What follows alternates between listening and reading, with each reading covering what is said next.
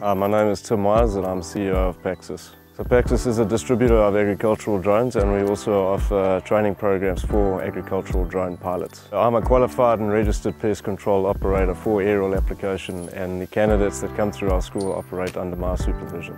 Our pilot training program includes all of the components that are required to fully qualify agricultural drone pilots, specifically crop spraying pilots. PACSys offers basic tools so that we as drone pilots out in the field can do the necessary work that is required for us for the spraying. My major was actually working with plants, with agrochemicals and all that. So I came across a post on Facebook by future farmers speaking about PACSys, who are offering training to be drone pilots for their spray operations. The Future Farmers Foundation organized me an opportunity to attend an interview at PACSys for agricultural drone pilot opportunity, which I saw it as a great opportunity for me and for the country as well, and the young graduates who are willing to participate in agriculture.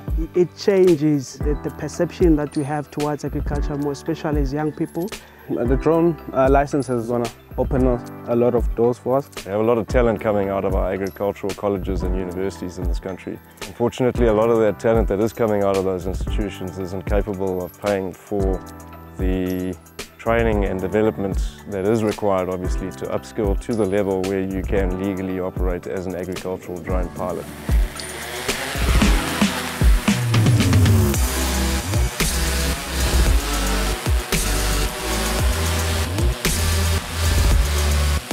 One thing I want to say to PACSys as the guys that have helped us to go through the training, we're very grateful for that. That has changed our lives completely.